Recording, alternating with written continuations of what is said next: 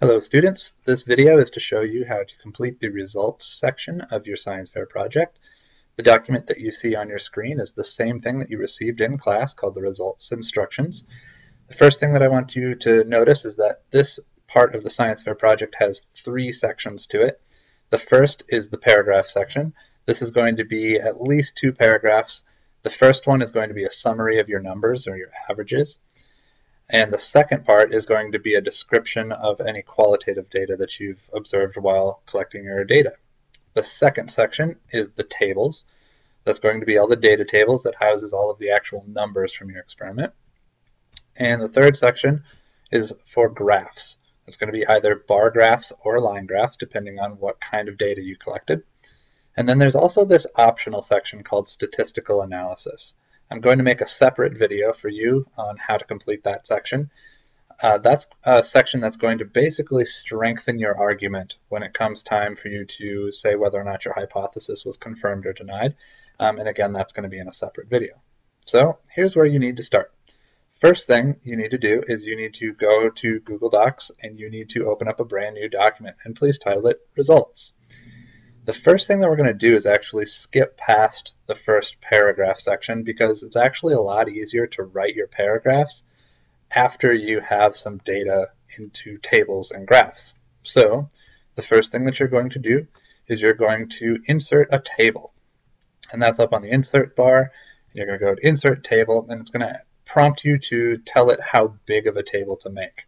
So the first thing that you're going to do is you need to think about the number of rows. For rows, you want at least one row for every trial that you've done, plus you're going to want another row for the titles, and then finally a last row for your averages. So all together, said and done, we're going to want 12 rows. That's 10 for our trials, plus 2. And then you're going to want a column for titles, and then an additional column for every type of independent variable that you've collected. So the one that I'm going to show you has 3 varieties of the independent variable, so I need 4 columns. Now that we have a table set up, what we're going to do is start filling in the information. So for this make-believe data table, I'm going to say that I was testing the shape of a model airplane wing, and I was testing how long its hang time or its glide time was. So I've got wing shape 1, wing shape 2, and wing shape 3. And then all along this side, I've got to put in the titles here as well. So this would be all of the trials. So I'm going to label this column trials. And I've got trial 1, 2, 3, all the way down to trial number 10. And then the last one's going to be my averages. Now that we've got everything all set up, the next step of this is to put in the actual numbers. Now, an important thing here to remember is that when you're putting in your numbers, you really need to leave out units. And this is going to help you in just a minute when we start doing some calculations with it, because the computer doesn't recognize units when it's trying to do math with your numbers. So I'm going to just start putting in my data. I'm going to say for wing shape 1 that these are the seconds that it was in the air. And I'm going to leave the averages row blank for the moment because we're going to actually have the computer do that for us. Let's say that wing shape 2 was much more successful at staying in the air at 78. And then maybe wing shape 3 was not so good.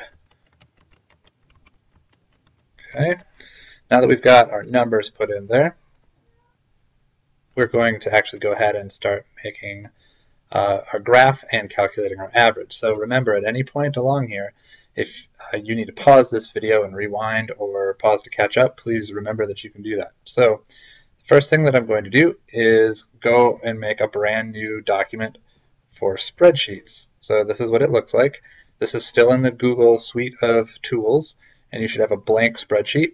And what I'm going to do is I'm actually going to go back to my table that I just made, and I'm going to copy all of the things that I've just made. So I'm going to go Control-C for copying, go back to my spreadsheet, Control-V to paste it all in there, and now I have the exact same thing.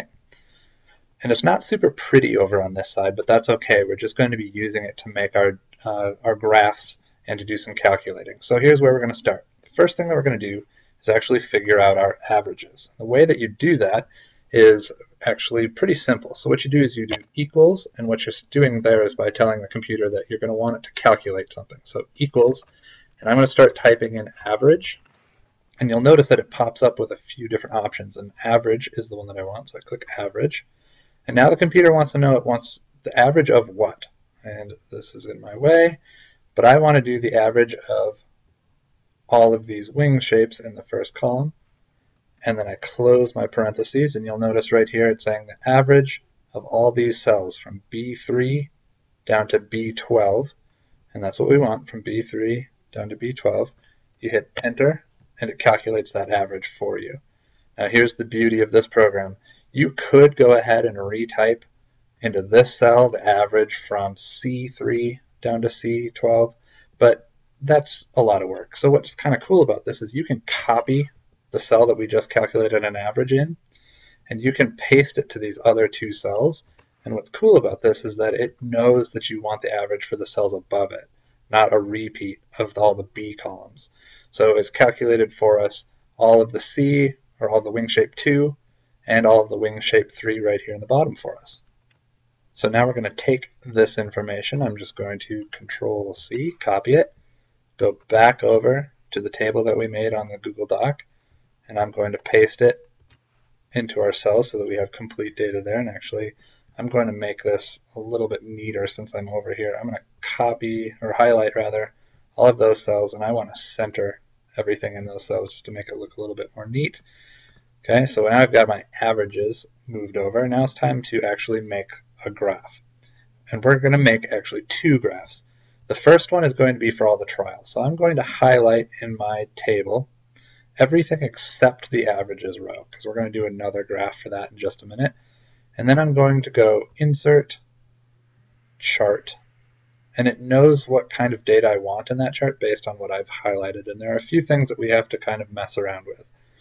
First thing I'm going to do is I want it to be a column chart, so I've got to select the correct graph type. And you can see what it's going to look like over on the right as you play with some of the options. And there are a few things that we need to change. So one of the things that the computer thinks is happening right now is that this column trials is something that I want graphed, and that's not what I want. I want it to use that as labels. So I select this box that says use column A as labels.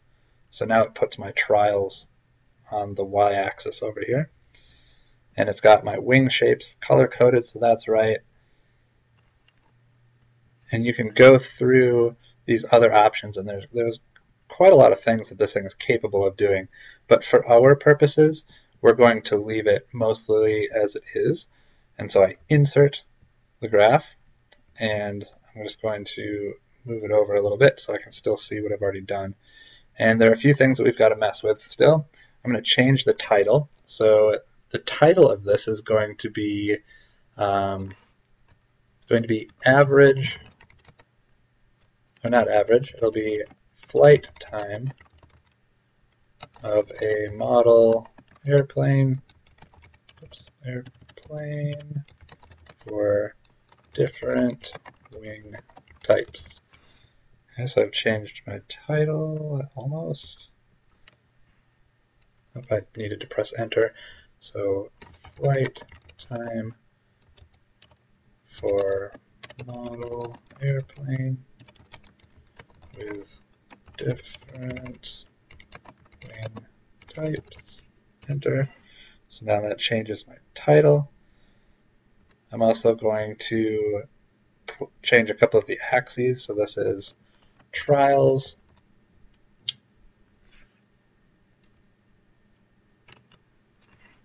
And the horizontal axis, oops, I'm sorry, it's all the way around. Bottom axis is trials. And my horizontal axis is flight time. Okay. Now we have our data table set up, and we're going to take this thing once we've got it the way that we want it, and I'm going to see if I can center that. Oops, I'm doing it for the wrong thing. I'll do that later. I'm going to grab this graph, copy it, Control C. I'm going to go back over to my document, and underneath my table, give myself a space, I'm going to paste it. Now, one of the things that you need to remember about this is that when you paste it into this document, it pastes it as a picture. So that means that if you decide, or if you made a mistake, or if you need to change something about your data, what you would have to do is go back to your spreadsheet and fix whatever it is that you need to change in the data table, redo your graph, and then copy it over again, because it's only a picture on this document. So make sure that you don't get rid of this spreadsheet when you're done, because in case you might need to change something. Now the final step for us is to make our averages graph, and what we're going to do is we're going to actually take some of this table and we're going to copy it and make a separate table. So first thing that I'm going to do is highlight the top row where it says trials and all my wing shapes. I'm going to copy that, and I'm going to go down right underneath it and paste it again because I'm making a separate table. And this one is going to be just about the averages. So I'm going to copy the averages row and put it right underneath the one that I just made. And you'll notice that it pastes the numbers with a lot more decimals. That's okay. We don't need to mess with that because we just want it to have the raw data in there for our graph. Now that I've got my second data table that just shows averages, I'm going to make another graph. So just like before, I'm going to highlight the stuff that I want, go up to Insert, and I'm going to insert another chart. And just like before, I need to select some key things. This time what it's going to do is it's going to be just about averages. It's got my wing shapes put in there. And everything is already pretty set up the way that I need it to be. So I'm going to insert that. Scroll down a little bit so I can see it. And just like before, what you're going to need to do is make sure that your axes are labeled, make sure that you've got a title on there, but for sake of time, I'm just going to copy it over. So Control C, back over to my Google Doc, and I'm going to paste it in there. Remember, this is just pasted as a picture, so I'm doing this for sake of time, moving kind of quickly, but make sure that everything with your title and your axes are all labeled before you do this. Again, I'm just going for sake of time. And you've got your averages graph. The last step of this is now that you can see what your average is all about. It looks like wing shape 2 was much more successful, followed by wing shape 1. Wing shape 3 was not very successful as far as hang time. So now that you've seen your data, you can go back up to your paragraph section and you can write about what your results were in Word. So you would start with, and now I'm going to go back to the document that shows the instructions.